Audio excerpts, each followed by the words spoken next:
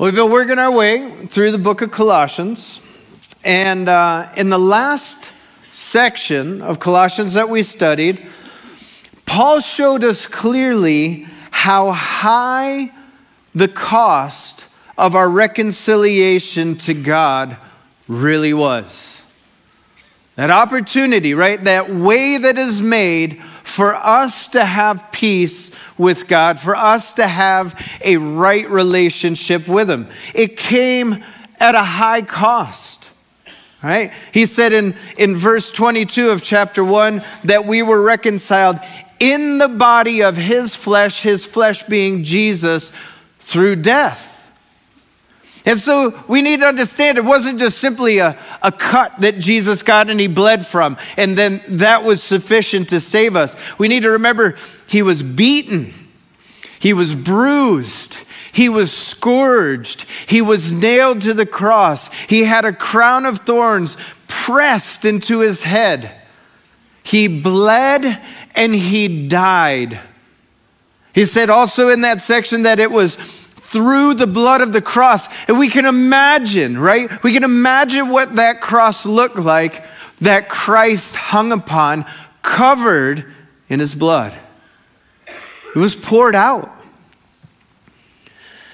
When we sit, when we ponder the wonder of our reconciliation, and it's a wonder.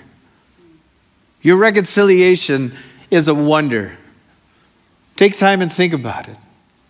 Later this afternoon, this week, all year, it'll still leave you in awe, and it should bring you to a place of worship.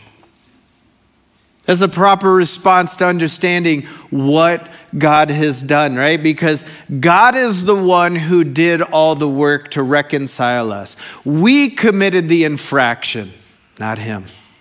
And yet He provided the way to reconcile us. The way is there.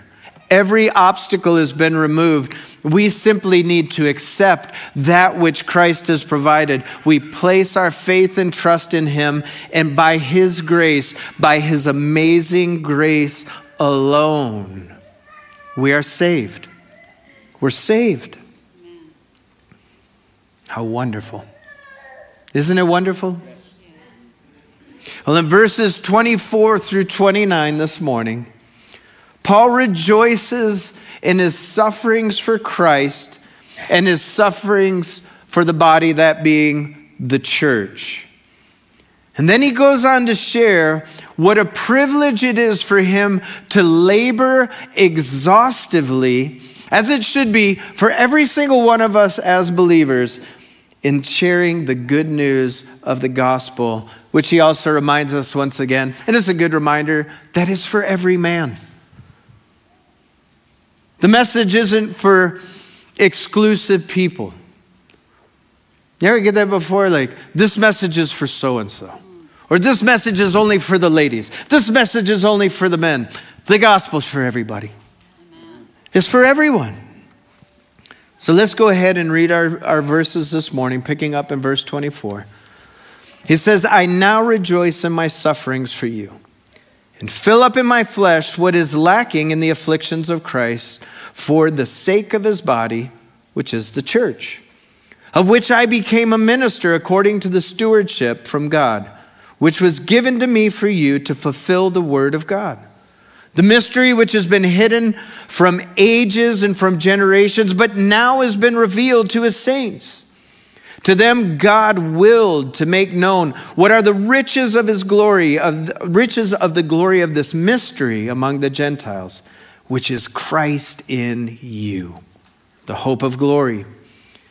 And it's Him we preach, warning every man and teaching every man in all wisdom, that we may present every man perfect in Christ Jesus. And to this end I also labor, striving according to His working, which works in me mightily. Amen? Amen. So Paul starts out here at verse 24, and he says, I rejoice in my sufferings for you. I don't know about you. I read it, I'm like, man, Paul, why you got to say that? Why do I got to start out going, I rejoice in my sufferings? Why can't you say, I'm frustrated in my sufferings? Don't you want to, I want to read, I'll be like, amen. I'm frustrated in my sufferings. I just want to take a little time to complain in my sufferings. I just want everybody to know I'm fed up with them. I don't get to read that. Paul starts here and he says, I rejoice in my sufferings for you. And it's not only that, it's the fact that we realize Paul's writing this letter to them from prison. Prison. I was in the jail ministry before. And one thing I can tell you I didn't see a lot of in the jail ministry. You want to know what it is? Rejoicing. There's not a lot of rejoicing. And Paul's there.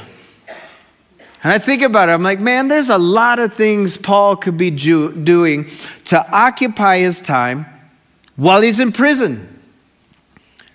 But what we actually find out while he's there in Rome, he's in the Roman prison, what we find out is he's busy. He's busy doing what? He's writing this letter. He's writing the letter to the Philippians.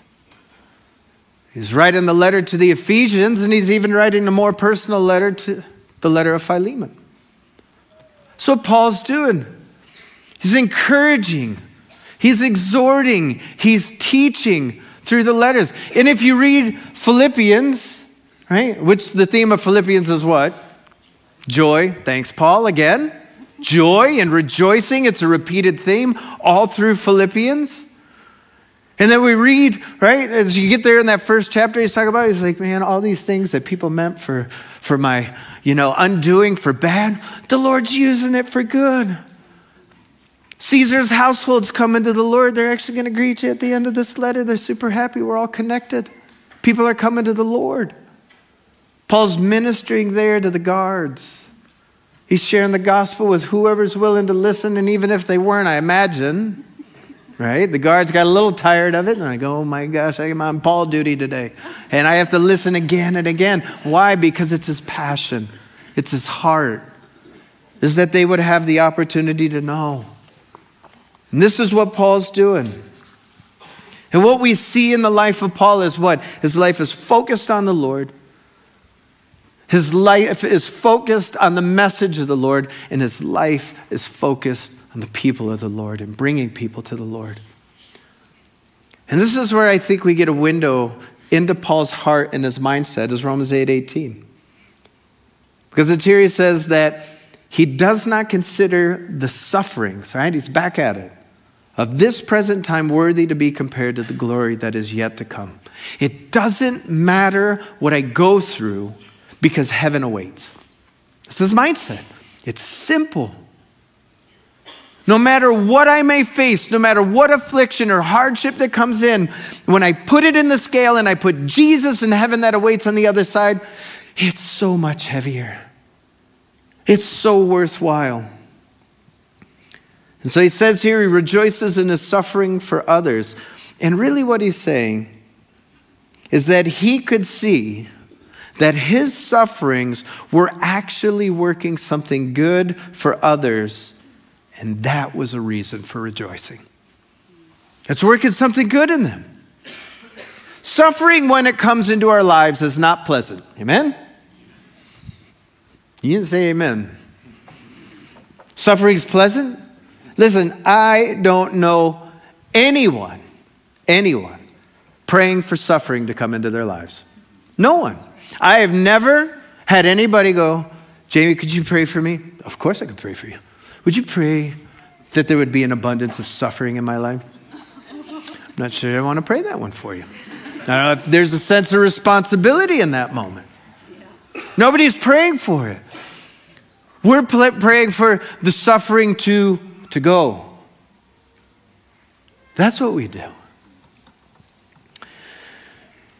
But when you get to see the fruit of your suffering, that should always bring you to a place of rejoicing. That there's fruit on the other side of it. How many of you here have ever gone through something really, really difficult?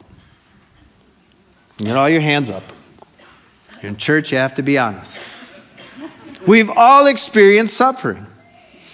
In the midst of that suffering, do you ever wonder why? Oh, yeah. That cross your mind ever? You're just like, why am I going through this suffering? There's a why. Did you keep telling yourself Romans 8:28, right? You know that all things work together for good for those who love God. It's working together to do something good. I'm just trying to keep my mind wrapped around that. I don't really understand all that's going on. I don't have to understand everything that's going on, but there's something good. And then you make it all to the other side. And you're so thankful, Lord, thank you. I can see the other side. And then you're talking to somebody, and they're sharing about the trial that they're going through. And then what happens? And wouldn't you believe it? It's the trial you just went through. And now the Lord is using you. The Lord is using your suffering to the blessing and encouragement of your brothers and sisters. There's fruit on the other side of the suffering. That you get to bless and encourage the family. And here's the thing, the Lord gets the glory. Yes. It's nothing that you did. It's what the Lord did. And then we can rejoice in how the Lord used our suffering to bless others and to give them hope that the Lord will see them through too. That's the wonder of it. We suffer, it blesses others, and they have hope. If we've been on the other side too, well, we've gone through it, and then we get to talk to somebody, and they've walked through it with the Lord, and it gives us hope. That the Lord's with us. He's going to see it through to the end. Guess what the Lord does? And I just want to encourage you to be sure that you're letting the Lord use your sufferings to the blessing and benefit of the body. It's a blessing. And this thing, you'll find yourself over time, you'll begin to thank the Lord for allowing us to go through things just so we can be an encouragement to other people. You may suffer. And you may suffer when you step out to serve. You may be called at some point in time in your life to leave certain conveniences. I can tell you, because I've served overseas, there's a lot of conveniences to America that you take for granted every day. You may be called to let go of conveniences, comforts in life. You may have to say goodbye to family, to friends. You may have to change and transcend cultures, which is wild. And you do this all in your sacrifice and service to the Lord. And I'll tell you, it'll be hard, not impossible. It's going to be hard, but it will never be impossible. But remember who it's for. It's for your Lord and Savior. And He's worthy of that. He's always worthy. And if He asks you to let go of certain things, He's going to replace it with other things. And it's always going to be sufficient, and it's always going to be what you need, and it's going to be when you need it. He's that kind. He's that good. Remember your Lord and what He's given up for you. He left His throne in heaven to come to earth. You think of all the things that maybe you could leave in life or have to let go of. You're never doing that. He left perfection. He left that throne to come here. And when He came, He knew all the sorrow and the suffering associated with the cross. He didn't arrive and they go, wait, what exactly is going to happen now that I'm here? He knew it. He knew what was coming. He knew everything that would be required of Him to save His people. And here's the thing, He never shrank back from doing it, did He? He didn't. He did it to completion. And actually in Hebrews 12:2, what do we read? We read that Jesus, who for the what? Joy that was set before him, endured the cross and despised the shame. There was a joy in it. He knew what the fruit of the cross would produce. He knew what that suffering from the cross would produce. It was a reason for him to rejoice. Why? Because it would be salvation for all who believe. He knew one day you and I would be rescued and redeemed. And that brought joy to his heart. And he said, I'm willing to endure all of that for you, for me. That's his love. And so may we look to our sufferings, not as a difficulty, but a reason for rejoicing. That it's a reason to rejoice, and that it's something that can be used for his kingdom and his glory. Well, let's keep going. Verse 24 continues and says, and I fill up in my flesh what is lacking in the afflictions of Christ for the sake of his body, which is the church. Now listen, we can read this verse, and it seems a little hard to understand what exactly is Paul saying. But one thing we know for sure is that Paul does not mean that there is something lacking, that there is something deficient in the atoning work of the Lord on the cross. It does not say that at all. That was complete. That was finished. How do we know it was finished? Jesus said it himself, didn't he? He said on the cross, what? It's finished. It's done. It's all taken care of. There's absolutely nothing to be added to what's been done. The atoning work is finished.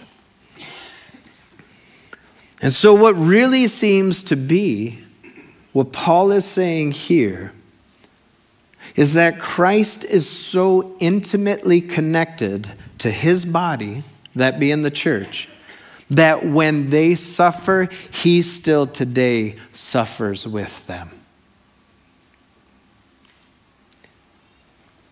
Have you ever watched somebody you love dearly go through something difficult and you're completely at a loss and broken for them?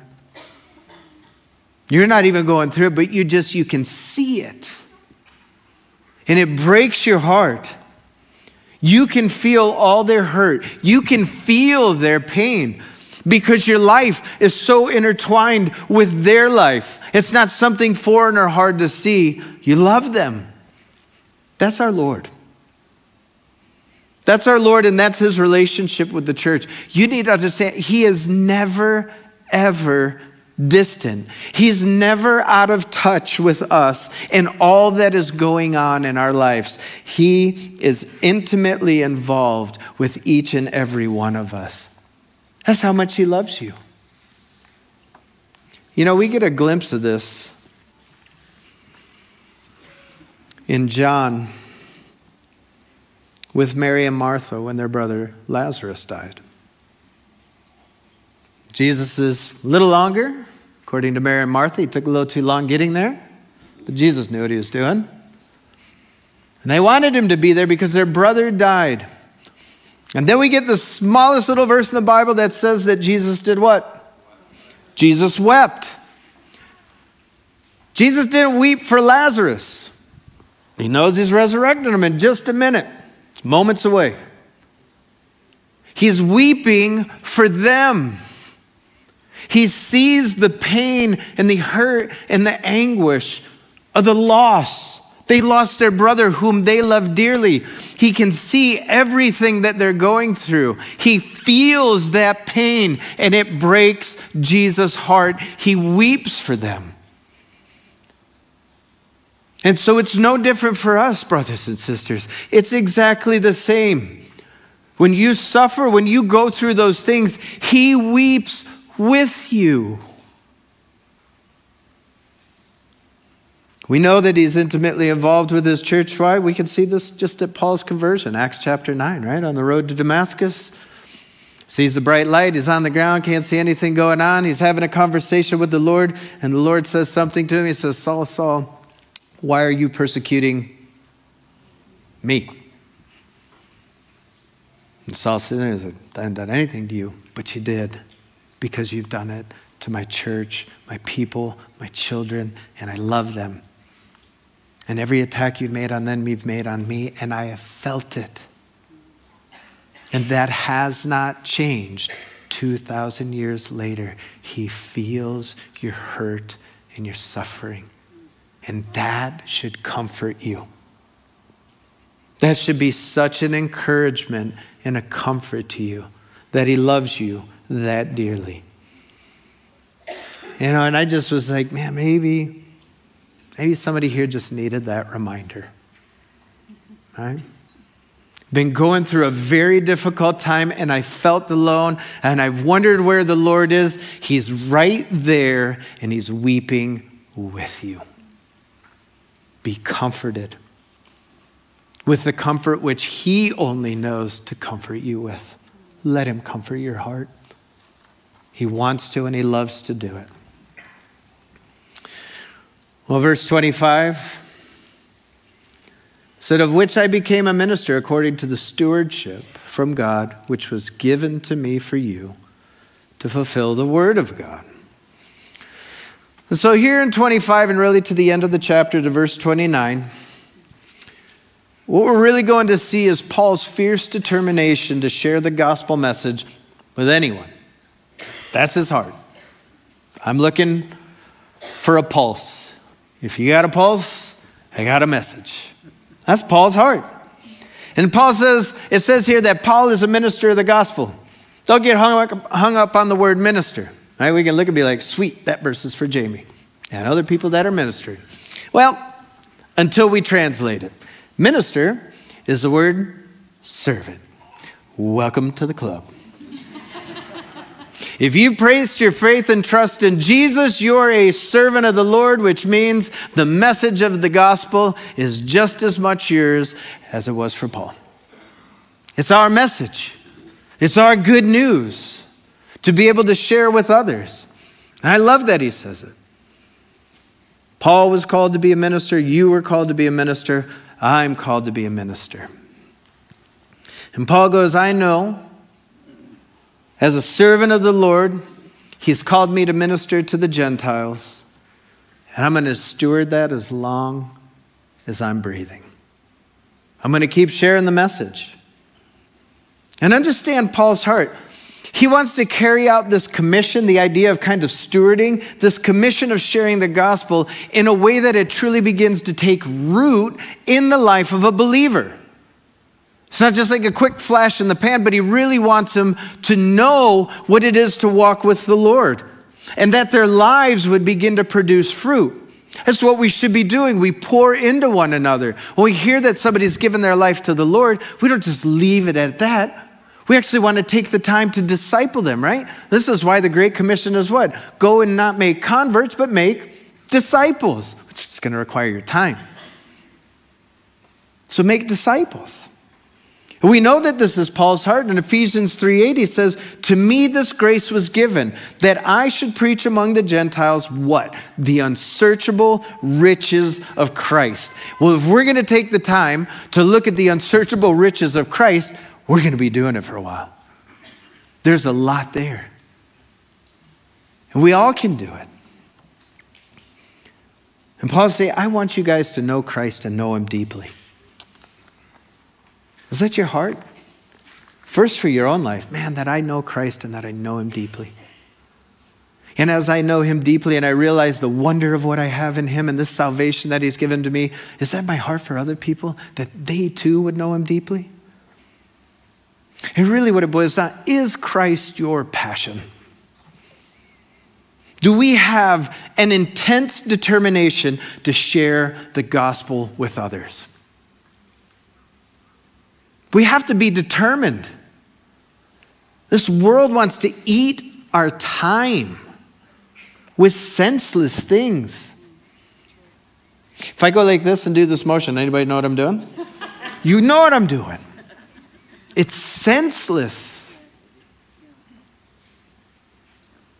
People are dying separated from the creator of the universe for eternity. Not a moment, not a year, not a decade, not a generation, forever. And he's called us to be those servants, to share. The gospel is the power of God unto salvation. There is no other way. There is no plan B if plan A doesn't work. There's only plan A. It's the gospel. It's all we have. Give people the gospel. Give people Jesus. We're all ministers of the gospel. The question is, are we stewarding the message well? Are you stewarding the message well? And it's not just for you, it's for me. Jamie, are you stewarding the message well? And listen, this certainly isn't for a lack of people who need it. Walk around. You'll see really quick a bunch of people who need the transforming work of the gospel in their life. What we need more of is willing people to let them know there's a transforming work of the gospel for their lives. That's what we need to do. You know, I was challenged recently to ask the Lord to give me one person this year to lead to the Lord, to pray for that. That's what we're doing. We're actually praying. And I look at the first service. I see you guys here. I know there's a lot of people away, and then there'll be a third service. Imagine if each one of us, that was our prayer. Lord, bring me one person that I can lead to the Lord. If we all do that, 1, then times 5, then times 10, is that going to transform where we live? Yes. Absolutely. Yes. And as I've been challenged, I challenge you, pray and ask the Lord to give you one person. Lord, bring me one person that I can share the sweet message of the gospel with. You know, maybe the first prayer we have to do before we get going is, Lord, give me a passion to share the gospel with others. Light that fire in my heart, Lord. Because the thing is, guys, when we're passionate about things, you know and I know we want people to know. You ever been with a group of people and you're just trying to find your in to be able to share what you're passionate about? And you're like, I need to weave this and I want people to know what I like. And you're just like looking for any opportunity just so you can let that get in there. And people are like, oh. And then you can talk about it for how long? Forever. So you love it. Make Jesus that thing that you're looking for. Oh, where can I weave it out? There it is. There's my launch and end point. And now I'm going to give you Jesus because I'm passionate about him.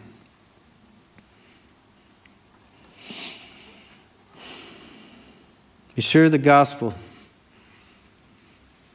and our precious Lord is your master passion. Amen. Don't let it compete. Give him the throne of your heart. He's due it. That he has your heart and your whole heart. Let's keep going, verses 26 and 27. It goes on, he says, in the mystery which has been hidden from ages and from generations, but now has been revealed to his saints. To them God willed to make known what are the riches of the glory of this mystery among the Gentiles, which is Christ in you, the hope of glory. It says there's been a mystery, it's been hidden for generations, but it's now revealed in believers. Now listen, if you read the Old Testament, you can see that there's aspects of God's plan that weren't clearly revealed because it required Christ for that revelation to come clear, right? And the biggest mystery revealed, and this is really what Paul's hitting on here, is that God's redemptive plan through Christ was not just for the Jews, which would have been Paul's mindset at first. They were waiting for the Messiah. But when he realizes it's for everybody. You imagine that moment? He goes, whoa. Because I thought just a second ago, all I had to do was evangelize my people. Now I realize I have the entire globe. He realizes it's for all men. That in Christ, he was going to make a new man, right? That's Ephesians chapter 2. Ephesians 2, starting in verse 12. And he is speaking to them, the Gentiles, he says, and you were without Christ, being aliens from the commonwealth of Israel and strangers from the covenants of promise, having no hope and without God in the world. Can you imagine if that was the only verse? You'd be like, there's nothing. You're without hope. You're alienated. Nothing. But now in Christ Jesus. Whew. So thankful for verse 13. You who once were afar off have been brought near by what? Because it's the only thing necessary, the blood of Christ. For he himself is our peace, who has made both one and has broken down the middle wall of separation, having abolished in his flesh the enmity, that is the law of his commandments contained in ordinances, so as to create in himself what? One new man from the two, thus making peace, and that he might reconcile them both to God in one body through the cross, thereby putting to death the enmity. Paul's like, it's for everyone. He realized God's plan was so much grander and more wonderful than anyone could ever imagine. It's like, man, listen, if we could just rescue all my brothers, all the Jewish people, that would be amazing. But now he's like, can you imagine we can rescue the world to the Lord? And he was not just willing to rescue just the Jews. That's what he realizes. In verse 27, he says, what the riches of the glory of this mystery is. He says it is what? It is Christ in you. You're rich. You're rich. You have Christ in you. Christ is indwelling and abiding in you and I. Think on that. He abides in you. And because he abides in us, it says what? That we have the hope of glory. It's all him. You and I, we've done nothing. We deserve nothing. And it's not because I am so highly and greatly devoted. It's none of that. It's simply because of his great grace and his kindness towards us. We have hope. 1 Peter 1 says, blessed be the God and Father of our Lord Jesus Christ, who according to his abundant mercy has begotten us again to what? A living hope. It's alive because Christ is alive. And he's seated next to the Father right now. It's through the resurrection of Jesus Christ from the dead to an inheritance incorruptible and undefiled, and that does not fade away, reserved in heaven for you. That's why no one can touch my inheritance. It's in heaven. It's been reserved for me. Earthly inheritances, they can go like that. Don't set your hope and plans on those things. They're not guaranteed. Your inheritance in heaven, that treasure that awaits your Lord, it's there waiting.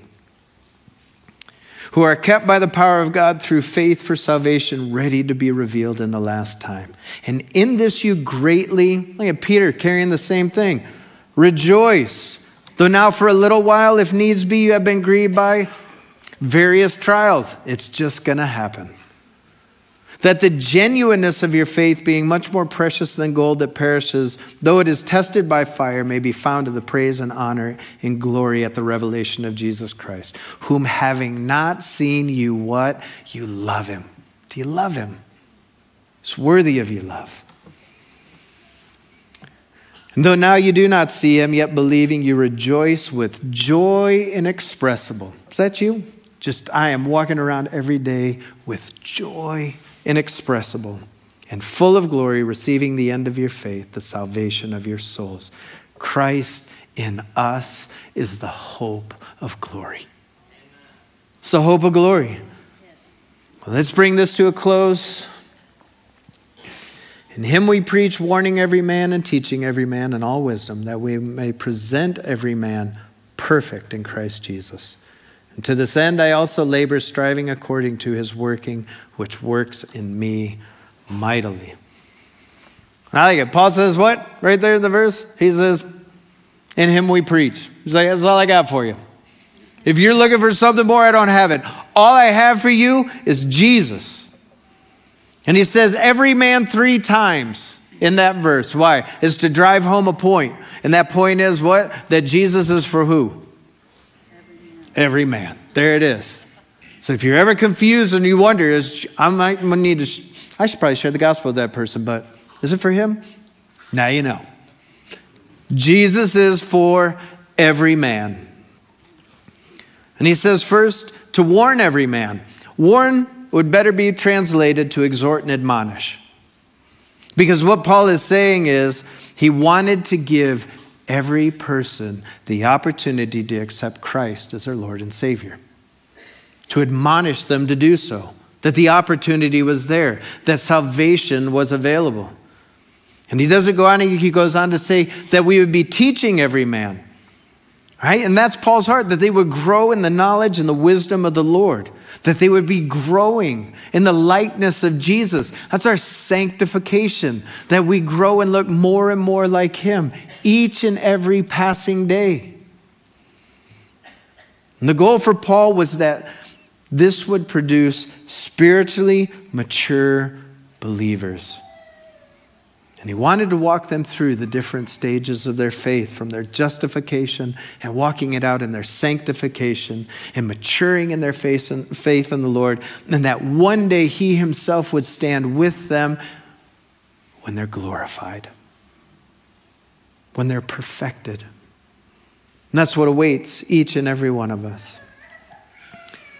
And in 29, he says, to this end, that being the preaching of the gospel, I labor exhaustively in the strength of the Lord.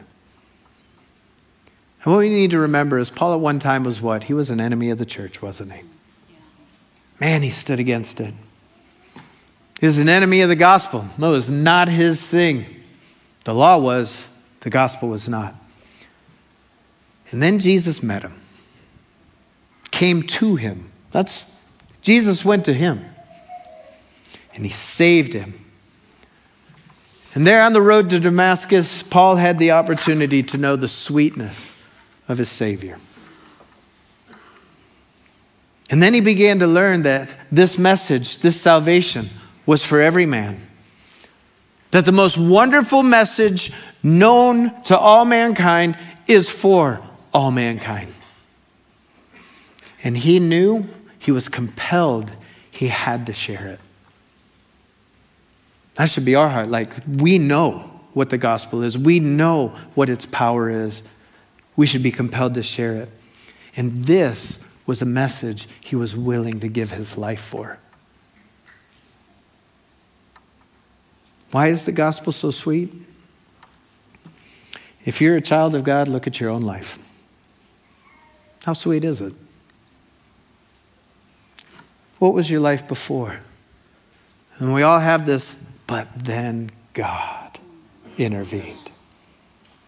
And what does it look like now? It's because the gospel is sweet. Because Jesus is sweet. And I love the gospel because it can rescue anyone at any time. There's no time constraint to it. No one's out of reach of the Lord. It can rescue a young child, right? You watch a little kid give his life to the Lord, and then he has the rest of his life to surrender to the Lord and what he wants to do with it. But then we have the example also, right? There at the end of Christ on the cross, the thief on the cross. That it's so tender and it's so sweet that it will reach that person, that dying person at the end of his life. That dying sinner can know that there is a Savior who loves him, that has died for him. And if he'll just simply place his faith and trust in him, heaven awaits. That's the sweetness of the gospel. It's a privilege. It's an honor to share the gospel. Paul knew this. We have to know this. It's the power of God unto salvation. It's a privilege to share. You know, best man, best maid of honor in a wedding, what's their one requirement to do? They got to share a speech, right? And talk about that best friend that they've grown up with forever. And as they give them away, in a sense, to the other one. We have the gospel. Our speech is Jesus. We need to give him away to anyone. Because how much more is our message better? Because our message can save. And mind you, when somebody places their faith and trust in Jesus Christ, all heaven erupts. If that moment of salvation whips heaven into a frenzy of rejoicing, it should do the same for us. So as we close, I just want to reflect, and if the worship team could come, I just want to ask you, are you rejoicing when you suffer? Are you letting the Lord use your sufferings to the blessing and benefit of the body, to be an encouragement, to give hope? Use it. Because he's going to use your suffering to produce fruit for his kingdom. And do we have a fervent desire to share the gospel with others? Or when you look at your life now, you just simply go, man, Jamie, my life has gotten busy. My life has begun to crowd other things out. Or maybe I just have too many passions. Now my passions are all colliding, and it's crowded the Lord out.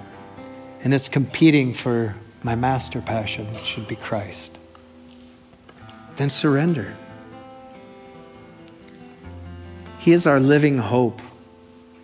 He is the hope of glory. Heaven awaits. So lay these things before the Lord, and if there are things in your life that just need to be surrendered, surrender them to the Lord. And remember, he loves you. Or maybe you just need the flame ignited in your heart once again. A flame just to burn afresh, to share the gospel. Or maybe you simply just need a fresh burden for the lost. Pray to the Lord and say, Lord, give me your heart. And give me your eyes to see the lost and the hurting. Amen? And Lord, we do love you.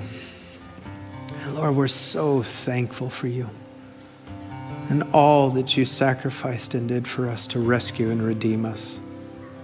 Oh, our salvation came at such a high cost. But Lord, may we not just look to our salvation as being for us, but know that this is something you desire to give to the world around us. And so, Father, may we be found passionate for you. And though that may incur suffering or affliction in our life, Lord, may it be just a moment to rejoice that we suffer for you, Lord, and for your kingdom. And Lord, we pray, Lord, just fill us afresh with your Spirit to be used for your kingdom and for your glory. We ask it in your name. Amen.